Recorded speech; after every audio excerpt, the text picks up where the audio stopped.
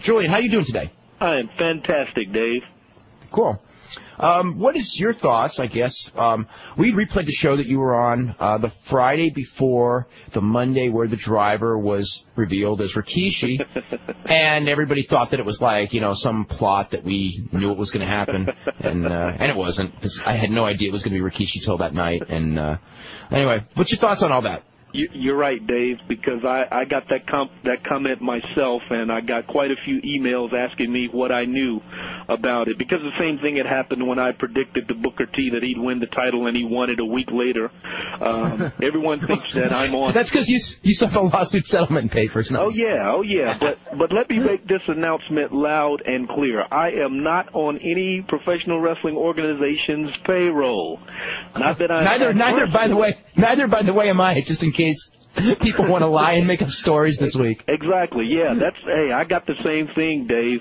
And I thought it was ironic, too, because someone sent me an email and said, hey, check out the Observer Live. They're rerunning your show again. And I was like, uh-oh. And then another thing about the whole Austin Driver angle, it happened on Columbus Day. If you think about Christopher Columbus and Ben Fatu saying White Boys Club for the WWF, I just thought that timing was just very interesting, the way they did the whole thing. But the thing that intrigued me the most about the whole angle, not the way it went down the very first day, but the reaction to the announcement by the live audience, at least the way I was watching it and the way it was coming across to me. Jim Ross was selling one thing, and the live audience seemed to be somewhat indifferent or shocked. Some were booing, and then there were even a spattering of cheers for what the man was saying and when he was walking out of the arena. I thought it was nice that he did the roll call of Nature Boy Buddy Rogers and Bruno Sammartino all the way through Hogan. And I didn't, because Hogan got a pop, and I was thinking like, oh no. And I hadn't heard a cheer like that for Hogan in several years, and especially I didn't expect that in the WWF. And then he went down the list of Samoans, the Jimmy Snookers and Peter Maivia, and himself and Samu, the head shrinkers. So it was interesting, the reaction by the live audience. I don't think the it's obvious the WWF didn't get the reaction that night that they wanted. He has since become more of a heel character.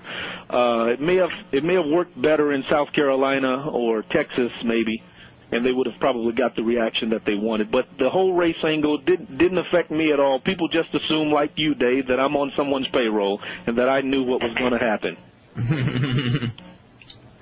Let's see. I've got this is someone. You're gonna let Brian. Yeah, this is actually a question that you brought up. So anyway, read this one. It says, can you attribute the recent drop in viewership in WCW to the fact that WWF has switched to TNN? How do you like that excuse, Brian? That's a good one. The Russo era seemed to, here's the explanation. The Russo era seemed to eliminate a good chunk of the WCW only fans in favor of attracting the WWF's target audience. It would make sense that WWF fans that stopped watching after the switch were also the fans who propped up Nitro's first hour and flipped back and forth between the shows. What do you think?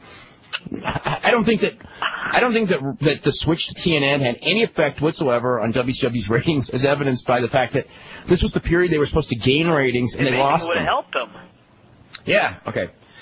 Also, you were wondering how WCW could spin the ratings lately in a positive way. Here's the latest argument: because the gap hasn't changed between the two shows. The gap hasn't changed, so everything's the same.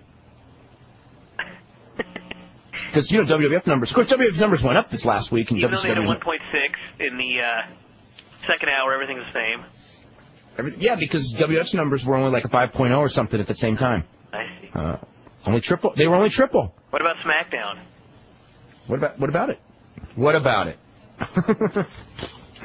Oh, God. Got a couple of emails. Let's see. Julian, jump in. This is, have you tried to get a statement from Eric Bischoff himself to shoot down all the rumors? Bischoff hasn't been interviewed by anyone I know. Bottom line, Dave, is there any chance of getting an interview with Eric Bischoff soon? Let's stop talking about it and start doing it. I am sure that he is not ready to come on this show just yet. I can just tell you that. As far as anything else, can't really respond. I heard you on Tuesday's show discussing the possibility of Triple H being engaged to China. A listener emailed you saying that during Triple H's segment on Regis, he said he wasn't married, but then said soon. Actually, the word he didn't say was soon. The word he said was, I'm single. And then he proceeded to spend the rest of the segment trying to hit on Regis's co-host. There is a big difference between soon and single when it comes to getting married. Oh, boy. Co-host? I don't know.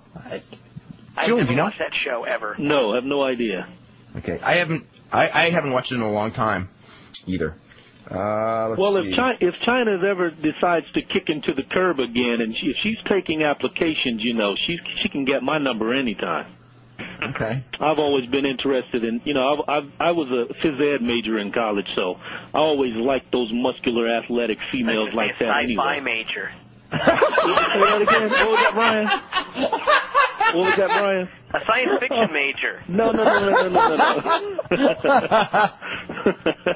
Oh, my God. Oh, this is from Adrian Pickworth in Australia, who said, I was wondering if you had any rough figures on how the demographics of the WF's audience has changed since the PTC influence would force them to change the direction of their product. I remember a few weeks back, you said the number of kids watching has dropped significantly while the rest of the audience has stayed fairly consistent. What has this effect had on their merchandise sales? I mean, we know the toy... to plug the Observer, because last week had plenty of ratings and demographic information in the Observer. Yeah, more than anyone needs. Like a page. I know. Well, it was about time. As far as actually in going through the last couple of weeks of TV, on Raw and Heat, and I would presume SmackDown, there's still like a lot of kids watching. The shows that kids don't watch and adults still watch, where the number of the kids' audience has dropped severely, is Livewire and Superstars. So to me, I think that the kids have smartened up faster than the adults on which shows is absolutely worthless watching. So, but no, merchandise sales, merchandise in the arena, which is mainly your T-shirts and things like that, that's fine. In fact, that's doing very good, especially since Austin's been back on the road. Some of the dolls and things like that, obviously, Jack's Pacific, they had a bad period there, and those numbers are down. Which is one of the reasons why Wall Street, kicked them to the curb again about 2 weeks ago. This is a question. Of the two tigers that appeared on Monday night, Scott Steiner's Tiger and Tiger Ali Singh, which one has the better work rate? WCW Tiger. Yeah, I guess. Let's see. What was the reason for Bobby Heenan leaving the WWF? That was a money thing. They didn't renew his contract. His contract was up, and they didn't offer him a new contract, so he went to WCW. Let's see. This is from someone who says, I read about the possible WCW sale and read that Nash and Sting have some 90-day clause, or maybe it's that they don't have the clause. Actually, it's that they don't have the clause. So, anyway, the rest of that's just about Sting and how great he is. Last 7 years. Okay, here's an interesting trivia note. For 7 consecutive years, the person who has won the main event at Survivor Series has lost at WrestleMania. 1992, Bret Hart kept the title at Survivor Series, which I think that's probably with Shawn Michaels, wasn't it? Cleveland? Yeah. And then he lost it to Yokozuna at WrestleMania, the ensuing WrestleMania. At Survivor Series in 93, Yokozuna kept the title. That would have been with Luger. And then he lost it to Bret Hart. This doesn't have 1994 here. Wait a minute. Maybe 1994. The funny thing about these patterns is that... Oh, except for WrestleMania 11. Okay, and the guy, Hector Ruiz, who wrote this in, specifically said this has happened every year except at WrestleMania 11. So 94 is the exception. Okay. So tell me about the patterns, and I'll go on with this. Vince McMahon on Raw this past Monday said Yokozuna was a 3-time champion, which was wrong. Yes. And I think the chances of him having absolutely any sort of pattern is like 0. No, I think he has a pattern. It's just that I think that he does have a subconscious pattern. He just doesn't know it. I actually believe that. But it's not like he has it written down like this is what I'm going to do. It just works out that way because like a formula. Yeah, it's like a formula that he doesn't even know that he does. Do you know what I mean? Kind of like Dusty Rhodes had that formula that like killed business when he was booking. But he didn't. I mean, it wasn't like he really had a formula. He just this is how he booked, and that was the result. Okay, so 95. Okay, SummerSlam of 95, Bret Hart kept the title. Who was that against? I don't even remember who he fought in that SummerSlam. Was that Owen? Maybe Owen. No, I think Owen was 94. Okay, anyway. WrestleMania, Bret Hart lost to Shawn Michaels. Okay, SummerSlam 1996, Sid wins the title from Shawn Michaels. WrestleMania, Sid lost to Undertaker. SummerSlam 97, Shawn Michaels won the title. These are all Survivor Series. I totally botched this whole thing up. Although it works with SummerSlams too. But anyway, Survivor Series 97, Shawn Michaels wins the title. WrestleMania, Shawn Michaels lost to Steve Austin. 98, Survivor Series, Rock wins the title. At WrestleMania, he lost to Austin. Survivor Series 1999, Big Show won the title. And at WrestleMania, he lost in the four-way. So, although he wasn't the champion at that time. No one's stretching it. Well, it did happen. But you're right, it is a stretch and especially to consider that part of the pattern because Big Show got the title. Everyone knows Big Show just got the title just because it was like one of those things like, we got to do something to make the people happy because they're going to be really pissed. It wasn't like that was like part of any pattern that was booked. It just was like, we got to keep those people from being pissed. We're going to put in a sub and to make sure that, we're going to make that sub win the title. Let's go to Terry in North Carolina. Terry, what's going on? How you doing, Dave? Doing really good. Okay, how you doing, Julian? Hey, Terry. Okay, here's a comment or a question. I think it's back during the GWF days, the Global Wrestling Federation days. You remember a long time ago when I think fans were chanting "Who There It Is," and then he was like, "Why y'all saying who there it is for? Ain't none of y'all black." And I think Bradshaw was doing commentary with like Ice P's and Ice Cubes or whatever. What y'all thought about it? Did we do anything about that? I don't remember this. Y'all remember that in the GWF? No, I don't. I remember Black Bart and I remember the GWF, but I don't remember that incident. Yeah, they made that comment. Ain't none of y'all fans black. Oh. It happened back in 1993. Okay. In that era. I don't know, Julian, do you remember that at all? Not that particular incident, but I do remember, quite a few comments like that by wrestlers and announcers and managers and others. I don't particularly remember that specific incident, but I have heard incidents like that, yes.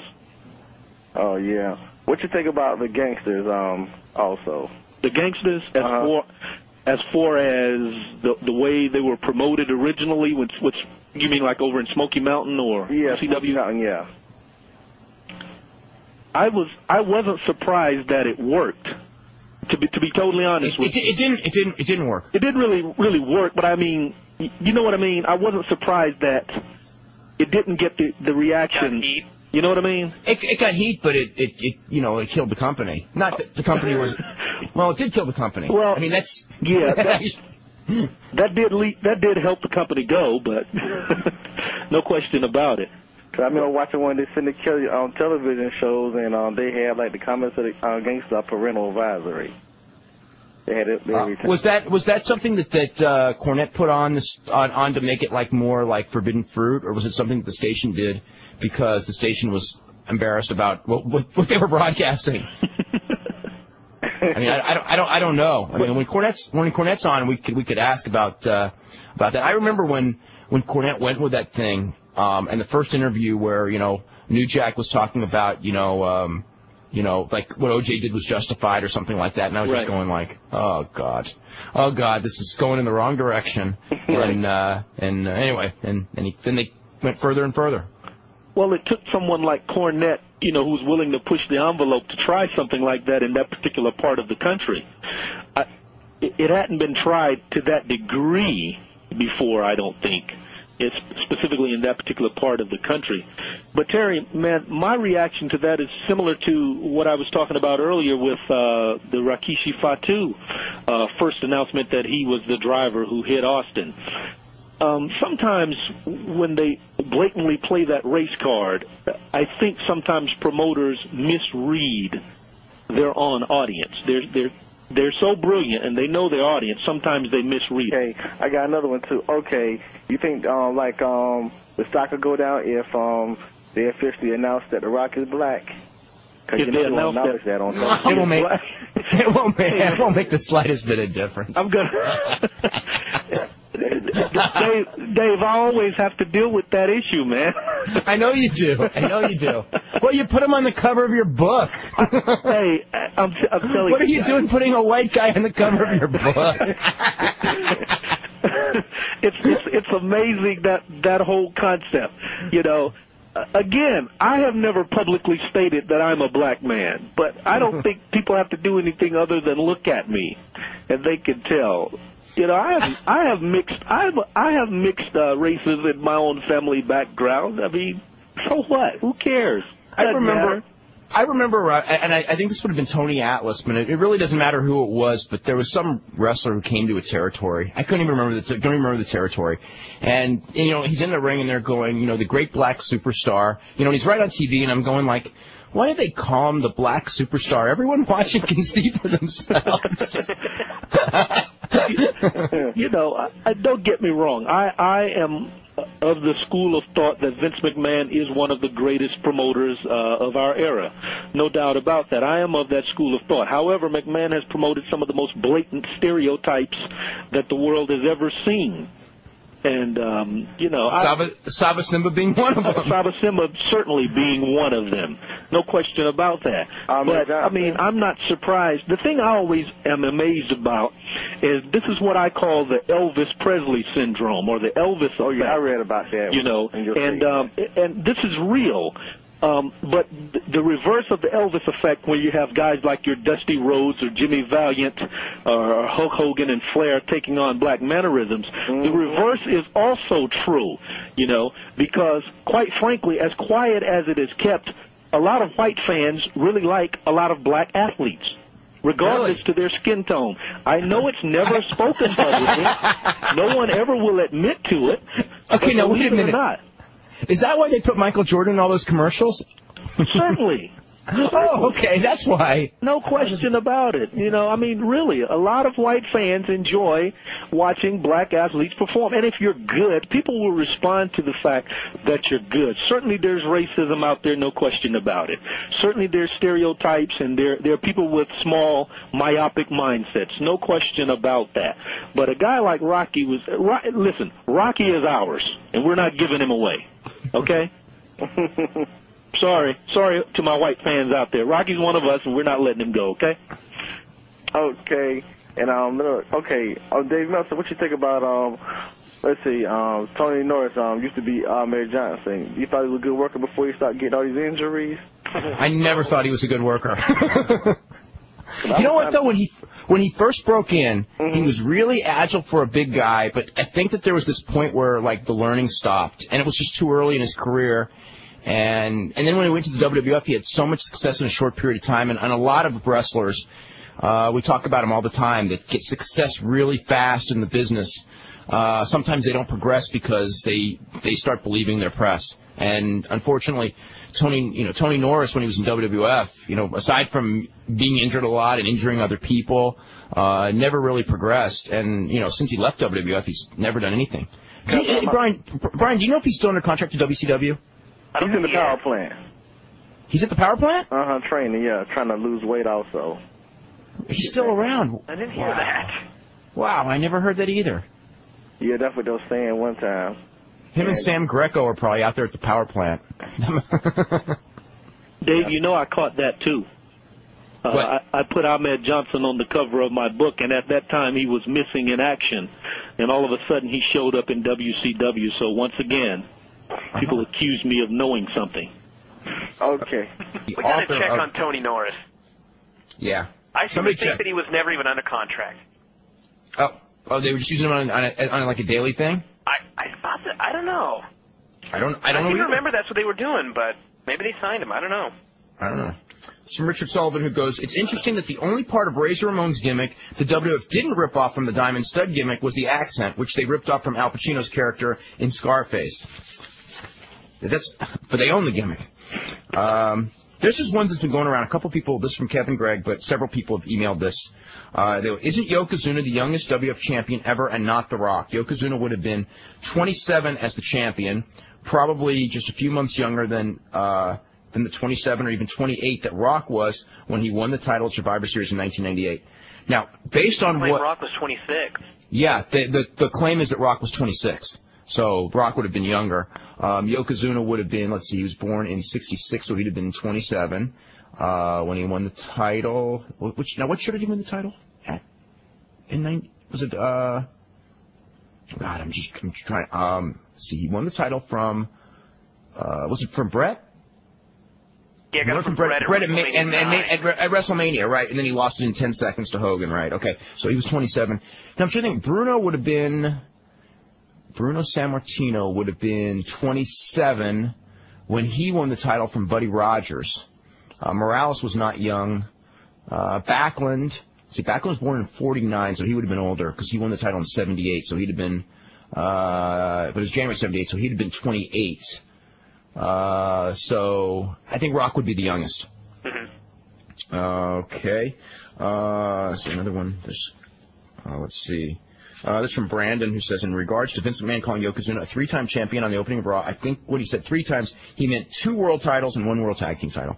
You know what's so great about Vince is that, like, even when he makes just like an honest mistake, that when he does, people will always find a way that Vince was still not wrong. That's right. That he still wasn't wrong. It wasn't even an honest mistake. It just he knew he knew. He was actually adding in those tag team reigns. We just didn't figure it out ourselves.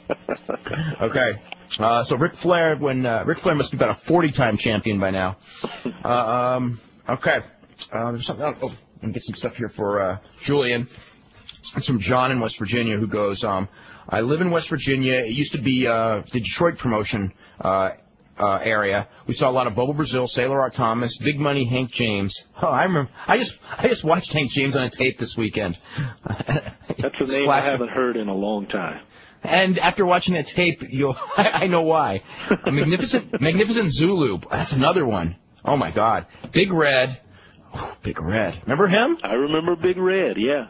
And others. Bobo was always a huge babyface. I once saw him on a tape in Japan against Jack Briscoe, and he was foaming at the mouth. And I think Reverend Tiny Tim Hampton was in his corner. What was that? Heel in his career in Japan, and was Hank James really his brother? Julian, I think Hank James wasn't his brother, but they were billed as half brothers. But I actually don't know though. I don't think they were. I have no record that they were. I think when Bobo died, we checked into that, and there was actually no relation because that was always rumored that they were half brothers. Right. Bobo, as far as Japan. Bobo wasn't, in Japan they really didn't have baby faces and heels. Bobo was just Bobo, and, he didn't, he wrestled more, it was just Bobo Brazil. He wasn't a heel at all in Japan. Let me see what other thing here. This is from Maurice Forrester, who says, in your book you mentioned some African-American wrestlers from the early 20th and late 19th century, so the turn of the century. How popular was wrestling among African-Americans during that time? Did the popularity change as blacks migrated to the northern cities? Were there promoters specifically working in black communities? Like, has there ever been, aside from like Urban Wrestling Federation, has there ever been a promotion that specifically targeted blacks? Because generally speaking, the hierarchy of pro wrestling in the United States has rarely allowed African Americans into the real hierarchy. I can't even recall one like major African American promoter off the top of my head. Not a major promoter. I can't either. You mentioned before when we talked the last time that Ernie Ladd had worked with Bill Watts and worked for those guys, but Ernie Ladd booked in several areas. Yeah, but he was nowhere near actually ever being a promoter. I can't recall any. In all fairness, the black market has, to my knowledge, been basically totally incidental in the minds of the majority of promoters. It's always been a case where black fans appreciated the business, but the business was never really targeted toward black fans, to my knowledge. I think Watts did. With the exception of Watts. Watts knew his area, and he knew what he could do. There have been, in Texas and other places, over in the Seattle, the Pacific Northwest areas where they had heavy non-white populations, and they promoted, with that in mind. But, yeah, you're right. Probably with the exception of Watts, no one had ever really promoted. And Watts knew what he had. Taking advantage of the viewership that they had. I'm sorry? Do you think it was more targeting that audience, or just making the most of the fact that they had those viewers? Not targeting that audience, but Watts was targeting that audience without. I mean, I can tell you that factually. Watts was. I mean, Watts. Like JYD or.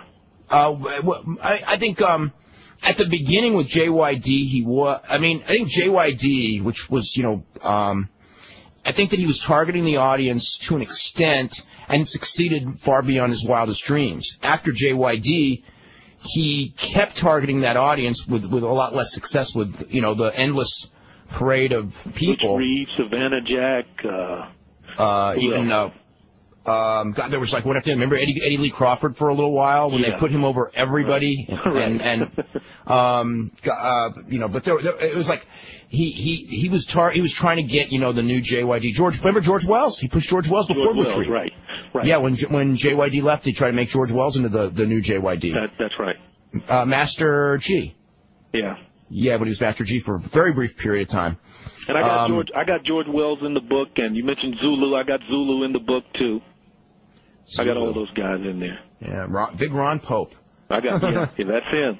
But I think with Watts, but even with Watts, even though he tried to do it late, I think it still was more like a light coming on. He being a businessman and saw he had this audience here. Not that he went out and cultivated that audience and brought them there, but once he discovered that here they are, their money spent just as well as anyone else's. I think Ernie Ladd convinced him, and Ernie Ladd was the one we can never beat JYD. And of course, it's real easy in that era. Okay, it's harder today, but in that era, if you put a guy over every single person, you usually can create a pretty big star. Yeah. And that's what they did with JYD. Is they just put him over everybody, and they created. But it was. New Orleans had never been a big money city, and with JYD, it was one of the biggest money cities in the whole country at that point. Right. And but I don't think anyone else that I could come up with specifically did. Although I think there was always that thing that if Thunderbolt Patterson or Rocky Johnson or whoever the wrestlers were in that era that were on top, that it would help. Draw people in this area, just as an example, it was always Mexican wrestlers. They were brought in specifically to draw Mexican fans because of the thought that Mexicans naturally loved professional wrestling. There's more of a, that family heritage of going to pro wrestling. And it was, but I remember that in Roy Shires always would have he would have the white guy. Then he would have we always had a Samoan because the Samoans drew in San Francisco because of the Samoan contingent. They'd always have the African American, the black wrestler, and they would always have the Mexican wrestler. And those were always it was Pat Patterson and revolving ethnic baby faces in this area. Right, right. Let's go to Rick. Let's go to Rick in Ohio. Rick, what's going on? Hey guys, Dave, Julian, Super Chico. Before I get to my question, well, there is one, I guess you could say, African-American promoter, Aja Kong, with Arson. Arteon. Well, is she running the entire company? Because I think Ross Ogawa kind of runs the company. I'm not sure. I know she books it. Yeah, well, there have been bookers, Not a lot of them, by the way, but there have been a few. Mm. But, yeah. No, you can't claim Aja Kong because she's half Japanese. Yeah, but I'm just teasing. I'm only teasing. I'm totally teasing. Don't worry. Okay. Anyway, my question is, Dave, that yesterday on the show, when you were talking about various women in wrestling and the shape they were in, the caller said something about Lita. I think he said something like, "Forget the implants. Lita's in better shape right now than she was in ECW," and you said, "Well, you don't know how she got." Like that, or what she did. Yeah, no, I mean, you just never. Implying, though? I wasn't implying anything. I was just saying that you don't know. I mean, she might have starved herself. I mean, that's not uncommon among women. Not that skinny, though. I'll tell you something. I know a lot of women who are not that skinny who starve themselves, and I'm not saying that she does. I'm just saying that a lot of times when women drop a lot of weight in a hurry, that's how they do it. I mean, models and things like that. I mean, models. Have you ever been to models or a beauty contest? You'll find that so many of the women smoke like crazy to compensate for the hunger pains because they don't want to eat. I'm not saying that, and I'm not saying she does that. I'm just saying that women that are on television in general eat very little. I mean, because especially when you're wearing unforgiving costumes, whether you're Nitro Girls or, women wrestlers, because of the public's expectation of what a woman on television is supposed to look like is something that is very, very difficult and in many cases impossible to achieve. I mean, God, I've just been reading, and Brian knows this better than I do, gymnastics. I mean, it's worse than wrestling, because those girls. That book. Yeah, that book. It's just scary as hell when you have all of these women that are, 80 and 90 pounds. 5 feet tall. And under 90 pounds. Well, the thing with the under 5 feet tall business, I mean, they must have done stuff to stunt their growth in a lot of cases by not eating, don't you think? Pounding. Is it, okay, the constant pounding. 5 years old on up. Yeah. I think the thing with Lita, I don't think she's been starving herself. I think she's just gotten more toned. I don't know. I don't know anything one way or the other. I'm just saying that when you're in the public eye, and I know that a lot of the women, I mean, I know several of the women, and we're going to have Missy Hyatt on, and we'll see if she talks about it when she's on. But, I mean, I know that, she used to go through those ups and downs, like all of them, because you're on TV and you got that pressure. I mean, I would guess that, and again, I don't know about Lita in specific, but I would think that there's a lot of, eating problems with probably most of the women that are in professional wrestling. I mean, I know that in women's sports that over half of the women had eating disorders in collegiate women's sports, and they're not. What's the word I'm looking for? They don't have to look like these wrestling women. I mean, their standards are not that high. And I mean, among models, it's probably much. They don't have to attempt to maintain that naturally while on the road. Well, that's the other key. On the road, and also, the other thing about the wrestling women, which is so hard, is that unlike, say, the bodybuilding women or even the models, is that you got to maintain it year-round. Like a model can starve down for 2 weeks before a shoot, and then they can relax a little bit. A bodybuilder only has to be in shape the day of the show. These wrestling women, any of them, the women in wrestling, I mean, they can't gain that 10 pounds and get a little bit of gut and fat on their legs, unless, they can't do it. And naturally, women, women's bodies naturally hang on to body fat. It's just the nature of how they're cursed or whatever it is because of childbearing or whatever it is. And, especially when you're getting to be in your late 20s or 30s, and some of the wrestling women like Terry Runnels, Deborah, they're well into their 30s. Deborah's 40, Terry's probably 34, 35. Sable, was about 30, 35. Those women have got to be doing something, and it's more than just exercise and eating healthy diets. I mean, it's, they've got to be under eating or something. I mean, you like Lillian Garcia, and she's skinnier than Lita. I never said that Lillian Garcia did or didn't do anything like that. I'm just making the point that, as a general rule, women that you're going to see on television, not all of them, but pretty much most of them, it's just like the guys in the steroids. It's the exact same thing and the exact same principle. Someone, in fact, there was a WWF executive who shall remain nameless, who was at the bar not all that long ago, and basically was being, some fans were talking to him and just going why do you push all these steroid guys like Helmsley and Kane and blah, blah, blah, as mentioned all these guys. Why don't you push Benoit, and why don't you push, whatever? And he just kind of looks at him and goes, what, you think that you know what I mean? What are you saying? You mean as in which guys aren't on steroids? As in which guys aren't? As if, the guys that you push all these steroid guys, why aren't you pushing this, and this guy who are good technical wrestlers? And it's because they're good technical wrestlers, that doesn't mean that they're not on steroids. I remember in the 80s, Dynamite Kid. It's ridiculous to single out. You'd be a lot better off singling out guys who weren't on steroids than guys who are, but I remember at a wrestling fan convention once, there was this big discussion over, they were pushing Sid and, these guys. And this is when, the Steiner brothers were, first breaking as a tag team. They were doing all those innovative moves. Oh, is this when you did the Q&A at the John Arezzi convention? No, this is years before this. This is 1991 or something. Yeah, maybe it was. You did the Q&A. Okay, may have been.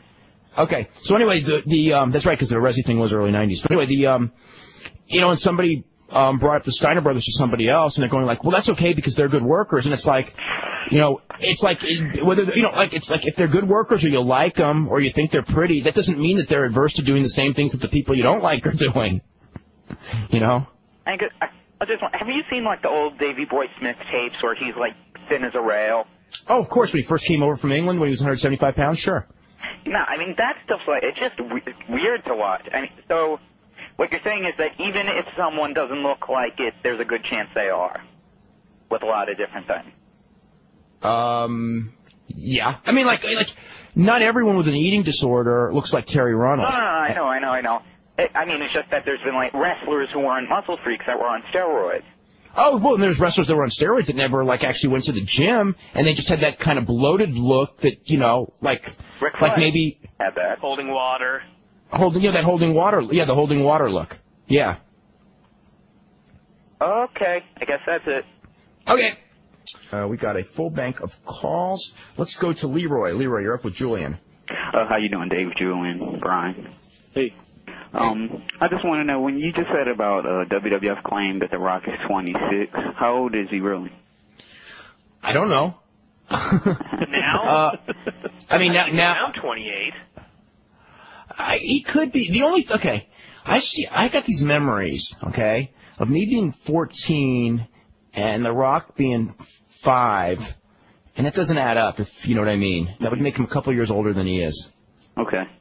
But I don't know. And in his book, but then again, in his book, he was kind of like exaggerating because he would talk about like going to the Cow Palace and seeing Stevens and Patterson as a tag team, and Stevens and Patterson as a tag team.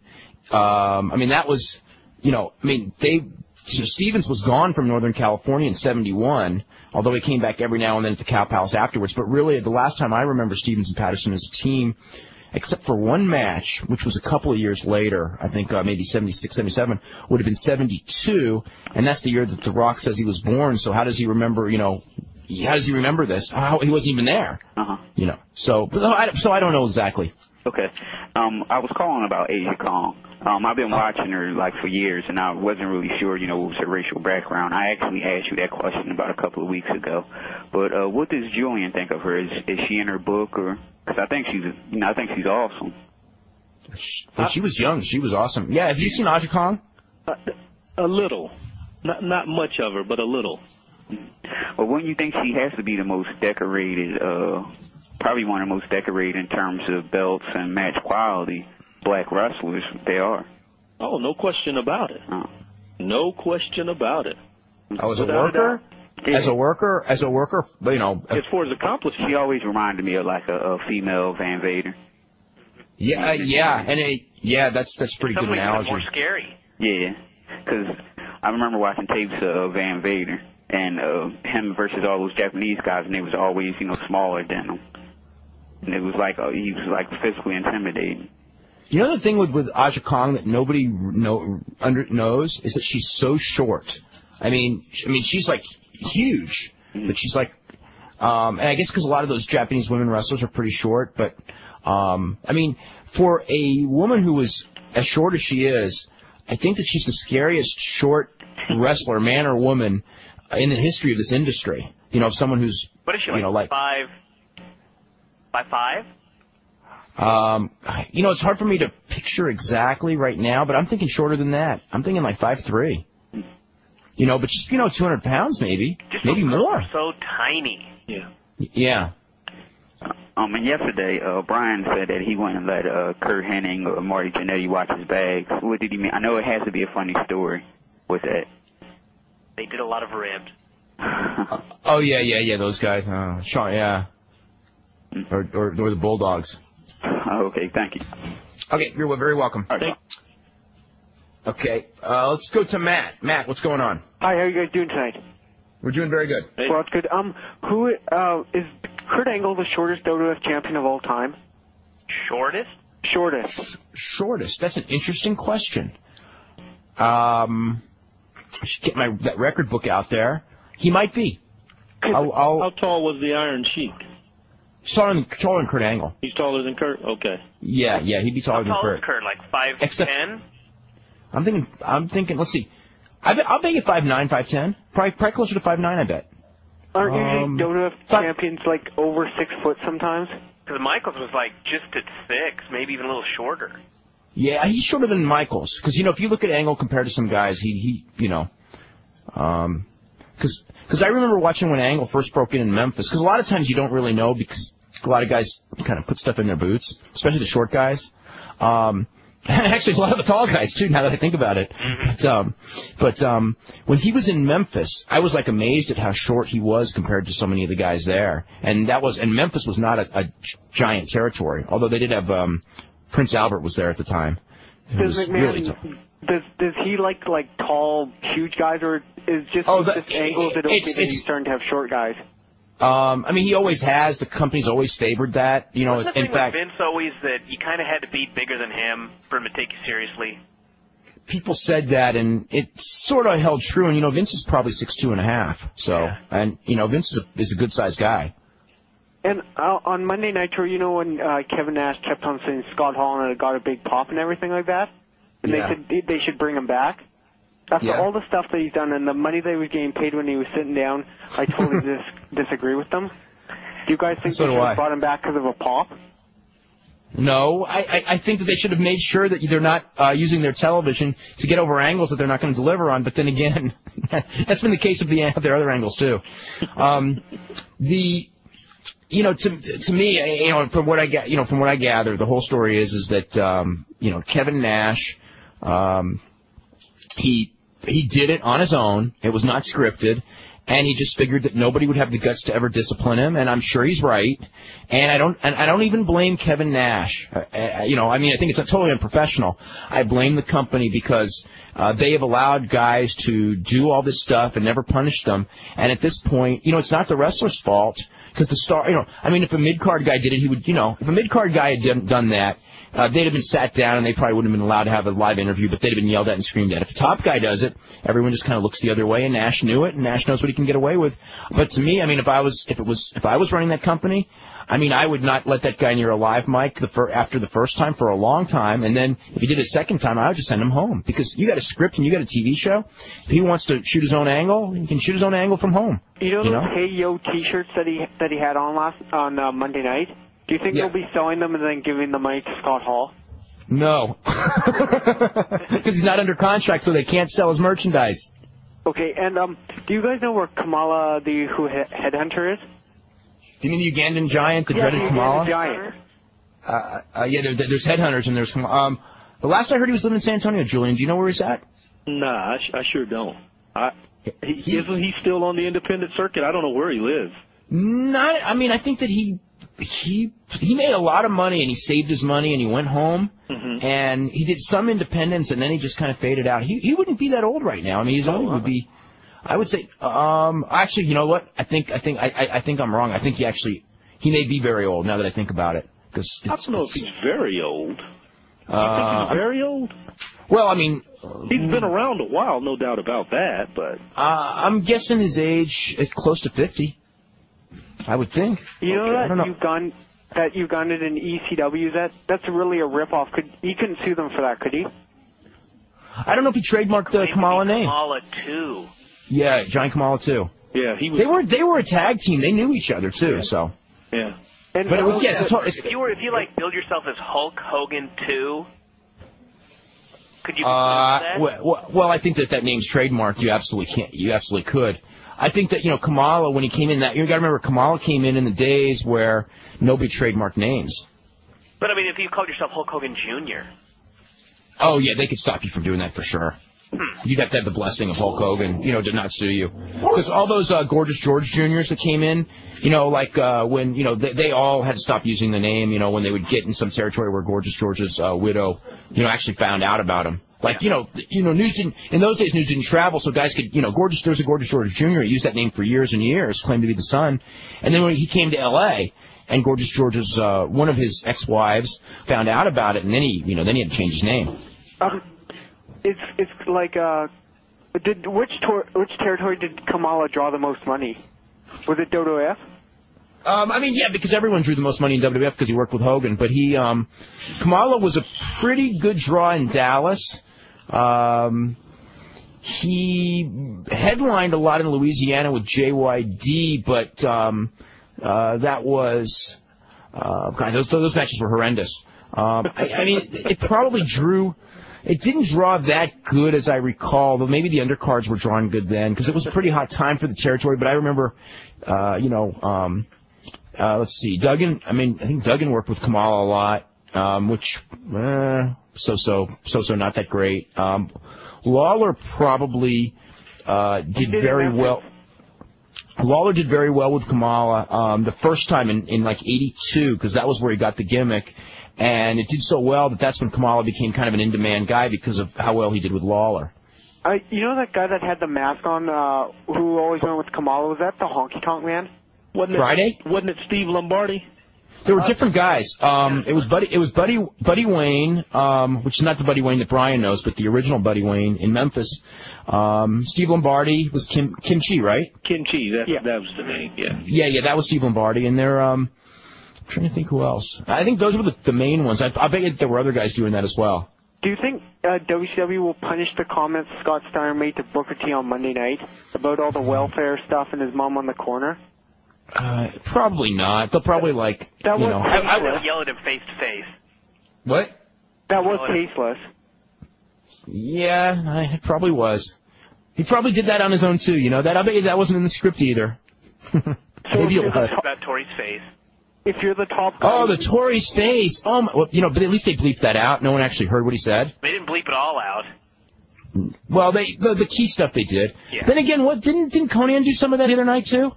Conan said something like that too. He made some comment. It wasn't about acne, I don't think. It was just something about her face. Yeah, it kind of was. I mean, it wasn't direct, but it was subtle. But yeah, that's exactly what it was about. So if you're the top guy in WCW, you can say whatever you want, practically.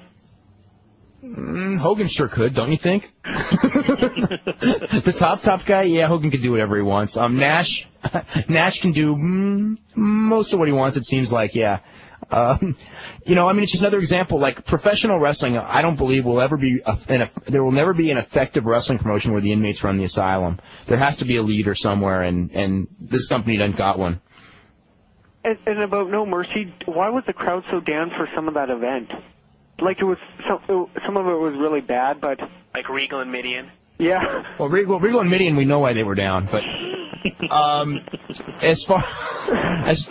I mean, I think that they were, like, all listening to the baseball game on their transistor radios or something. I'm probably the only guy who enjoys naked Midian.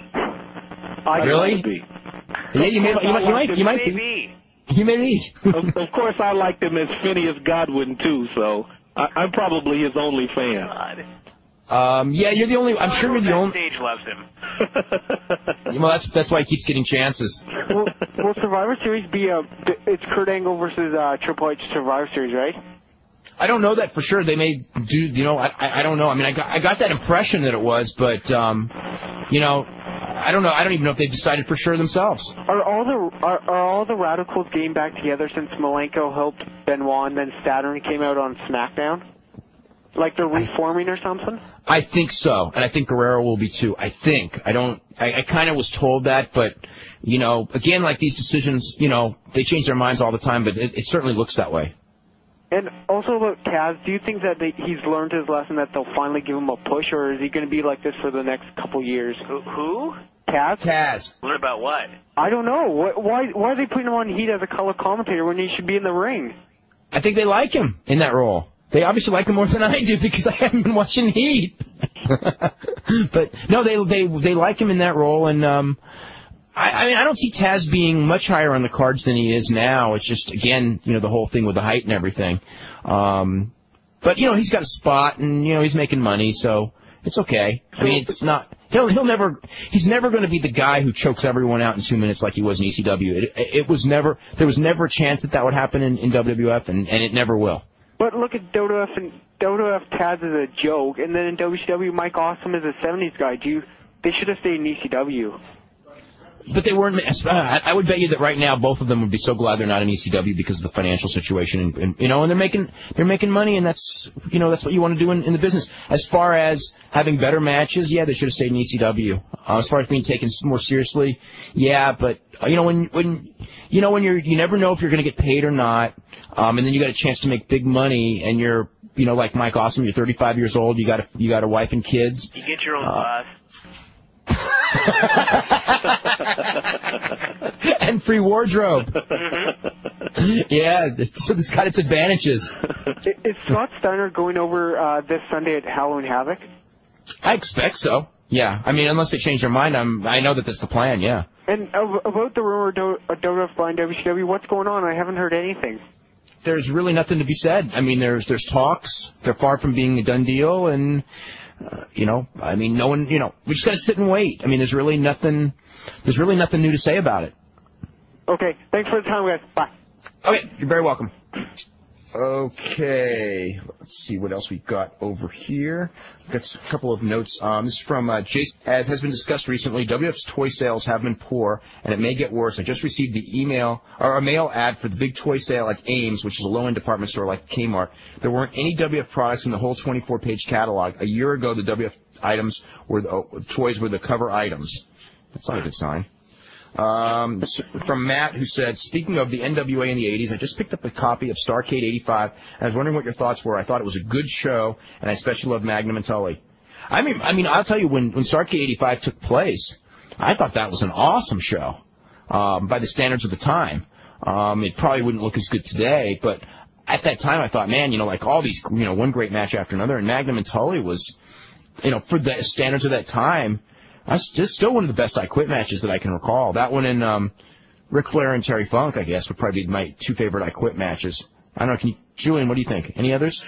Dave, I have that on tape right here at my home, man. I've watched it many times. I've watched it several times this year. Hey, man, I'm from the Carolinas. That was my thing. That was my era. So, yeah, Starrcade 85 was one of the greatest wrestling cards I've ever seen, and I'll always pump that one up. No doubt. And Magnum was huge, too, at that time. Now, was it Ric Flair and Dusty on top in that one? Yeah, because Dusty won the title. Right. And then on TV they said that because of outside interference, it was a DQ or something, and Rick ended up as the champion again. That one wasn't so good. I mean, as far as that aspect of it. But the card itself, the way it went off that night. Oh, I remember watching. They had blood they had 17 guys bleed in one show. Yeah, that was unheard of. Good.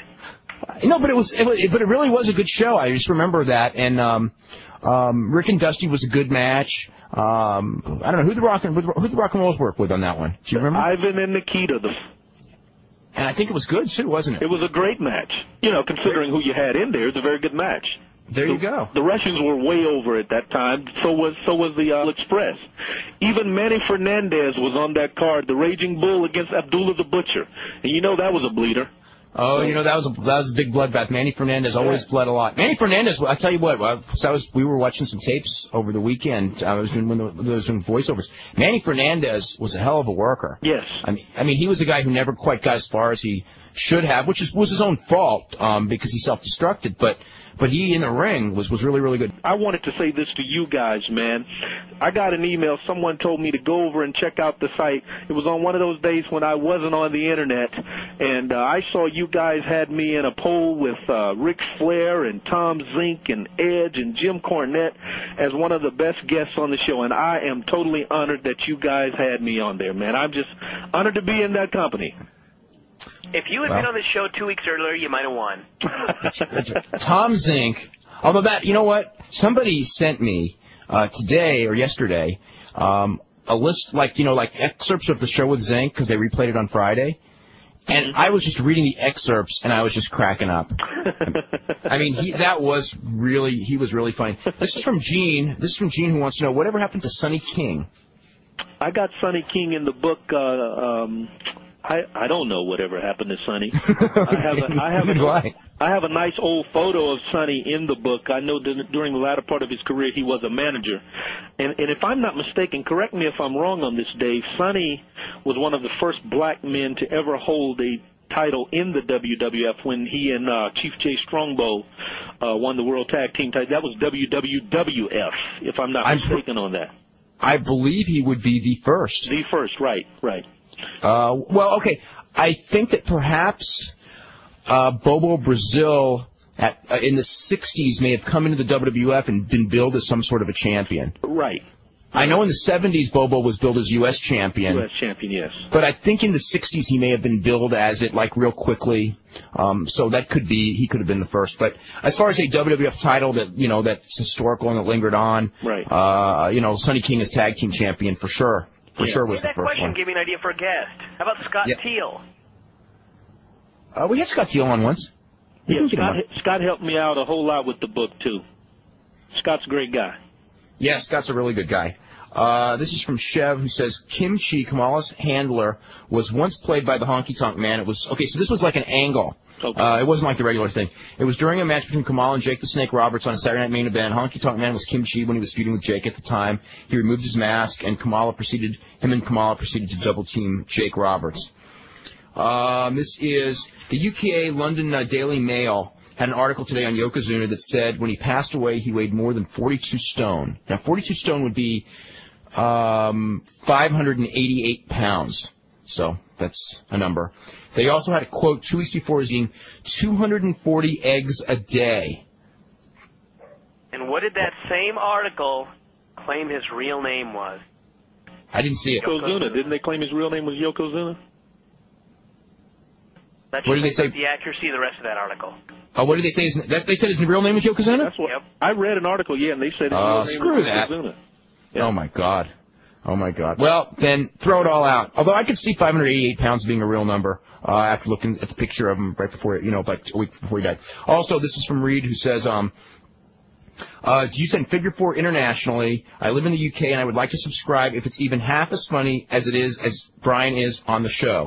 Actually, it's 3 times as funny as Brian is on the show, at the very least. Brian, tell them how they can get... You can get it in the UK through Stuart Dougal, and I actually do not have his email address here, but I will send it up to the website, so anybody in the UK that's interested in subscribing can head up there and check it out.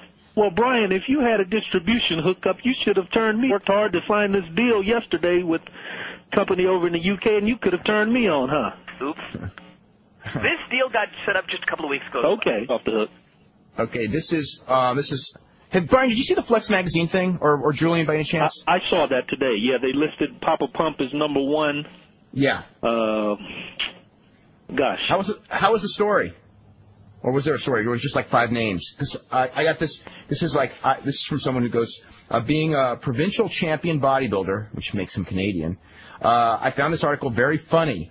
How did Kevin Nash, the smartest man in wrestling, become the smartest man in bodybuilding? I guess he's just got a better physique than Lex Luger, Buff, the Natural Born Thrillers, Lance Storm. I would go on and on with the other names, but it would just be too long of a list. He's not smartest in bodybuilding yet till he hits number 1. Hey, he got the furthest with his physique than anyone else. Admit that. I mean, he's ahead of Lex Luger. I mean, could you imagine Lex Luger? Ken Shamrock. Yeah, Shamrock's on that list too. Okay, well, Ken Shamrock's not even a wrestler, so that's like, but Lex Luger is, okay? And Lex Luger is spent his whole life, or last 10 years of his life, dieting so he could look like that year-round, not to mention everything else he's done to look like that year-round. And Kevin Nash, who's been out there partying every night, drinking every night, going to the gym whenever he felt like going to the gym, not going to the gym if he didn't feel like going on that day. And Kevin Nash beats him in the Flex magazine best physique. I mean, that's just Luger has got to be wanting to, put a bullet to his head right now. Or Bagwell. Think about Bagwell, with the ego he has. Oh, I got to make mention of Bagwell.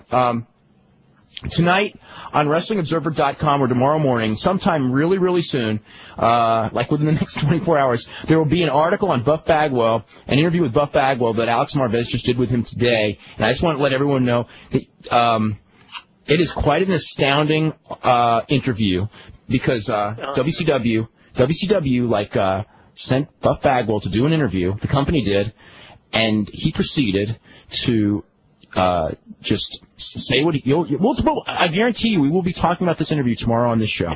So just want to warn everyone ahead of time. Well, see, that's part of the problem with WCW. I mean, the dumb mistakes that they do like that. I mean, come on. Yeah.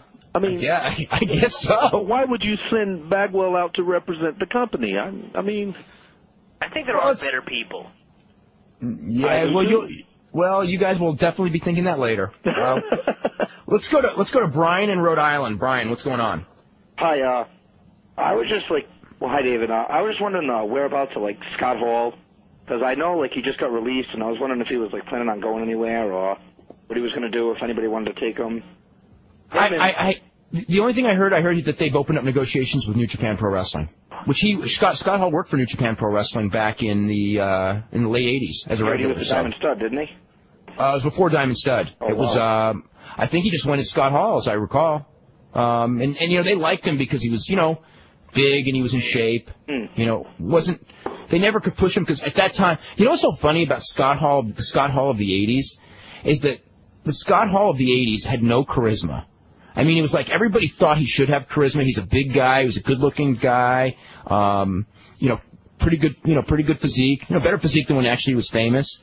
He was not a good worker, but you know, at that time. But it's like the whole knock on Scott Hall was this guy has no charisma. And then like, you know, here we go. And now he's got great charisma and he's got nothing else, but he's got great charisma.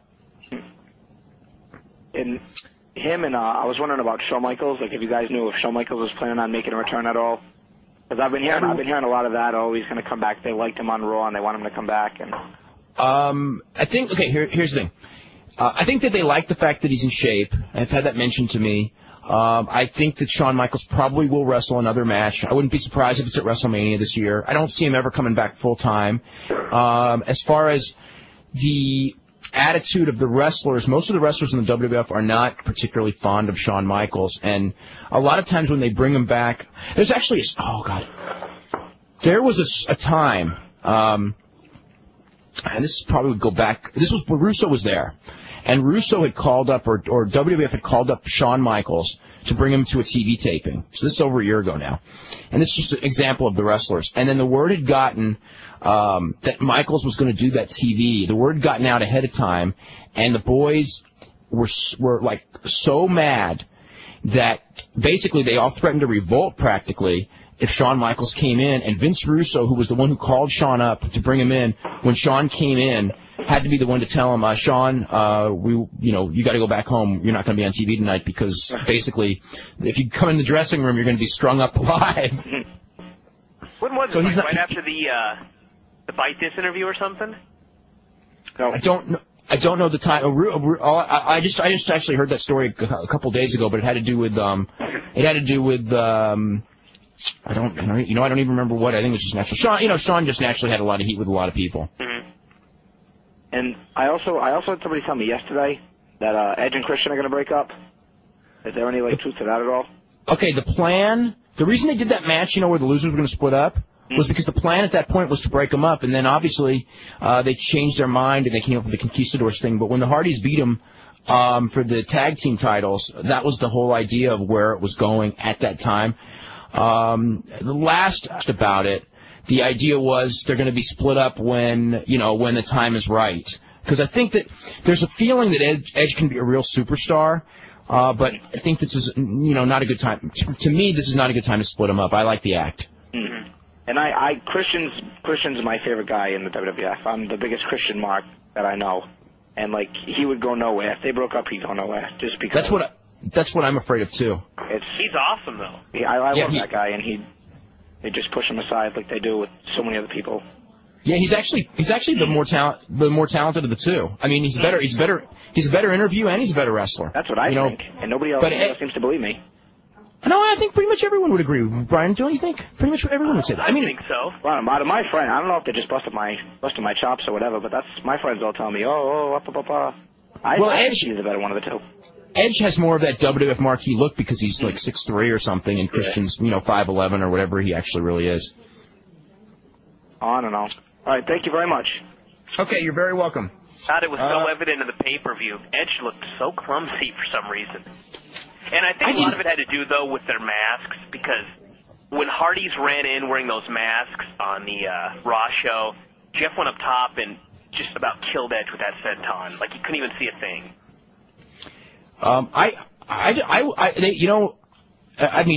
Christian looked pretty good in that match, but Edge, when he was in there, I thought it was Aaron Aguilera, because it just looked like such an inexperienced guy. Because I was surprised. This is from William, who says, to compare concerts, and this is regarding I guess unionization, actually it doesn't make any sense at all, but I'll read it anyway. You compare concerts and nationally televised wrestling events as if they were the same thing. Try comparing a sitcom taped before a live studio audience to a wrestling event. It's a lot better comparison, but that proves you're wrong. I don't know how this relates to unionization. Somebody tell me at the end. But so you won't, of course. Your entire premise and line of argument is based on sucking up to wrestlers that want to make more money than they're worth. If they're not satisfied with what Vince McMahon pays them, they can seek employment elsewhere and try to command the salaries that you think they deserve. What's that you say? They can't command those salaries elsewhere. They might as well force Vince to pay them more, right? That might make sense if we all lived in a communist country. Actually, in a communist country, everyone makes the same. But sorry. At least that's the theory behind communism that I studied. Oh my goodness. Julian. Yeah. What as far as like the current scene in WCW and sale and everything, what do you think if WWF gets WCW? Do you think it's good, bad, or indifferent for wrestling? I'm still warming over on that one. I want to hope that it'll be good, but I'm just not sure. I'm really just not sure. But I've been dissing WCW quite a bit, as most people have been doing. But I want to give WCW credit. Since the last time I was on and I talked about their treatment of black professional wrestlers, I have seen WCW push Stevie Ray out there as a color commentator, creating terms like yaks and other filling station, bringing back terms like filling station. And they've given every black woman that's a Nitro girl some airtime on television, and they even gave paydays to a couple of black midgets, Gary Coleman and Beetlejuice. So I'm gonna give WCW some credit. A black midget hadn't been seen in a professional wrestling ring probably since the Haiti Kid. The Haiti Kid in the WWF at WrestleMania 3. So I'm gonna give WCW some credit. Maybe some of the people were I know they were listening to the show. Maybe some of the people were trying to make some corrections there. But I'm not sure as to the question, I'm not sure if I want Mr. McMahon, as much as I respect Mr. McMahon, to have that much control over professional wrestling, which he pretty much has now anyway. But I got one more. Okay, as someone who grew up in the Carolinas, the remnants of the Carolina territory, which World Championship Wrestling, of course, bought Jim Crockett Promotions, the last surviving major territory. Yeah.